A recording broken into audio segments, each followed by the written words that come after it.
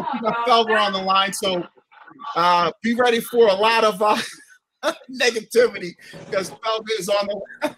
What's up, Wiggy? What's up? What's up, Fel? So listen, I think you're lucky to be in it because I think the refs have let you into it.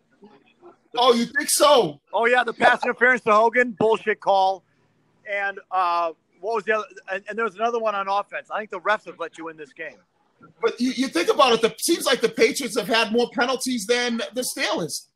So, I mean, that's kind of, there's been a couple back. Think about the pass interference they called on, I think they called it on Jonathan Jones, which wasn't a pass interference. I mean, you can go both ways with that type of analysis. Yeah.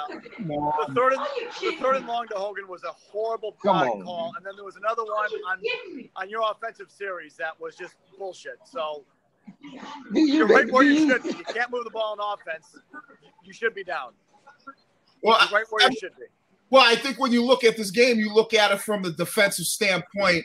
The Pittsburgh Steelers have controlled the talk. Kevin and I talked about this, how this running back has looked like, it seems like when it went from Le'Veon Bell to Connor to now Samuels, it's like, the next coming of Franco Harris. The kid's averaging 8 yards a carry.